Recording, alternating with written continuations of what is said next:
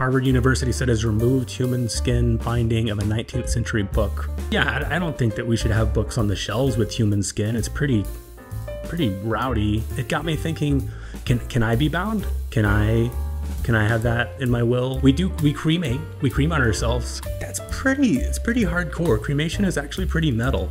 They burn you in a box that's hot enough to burn bones. Like, how hot does it have to be to burn bones? I don't know, and if you do know, that's, you know, it's kind of weird. Cremation, totally fine.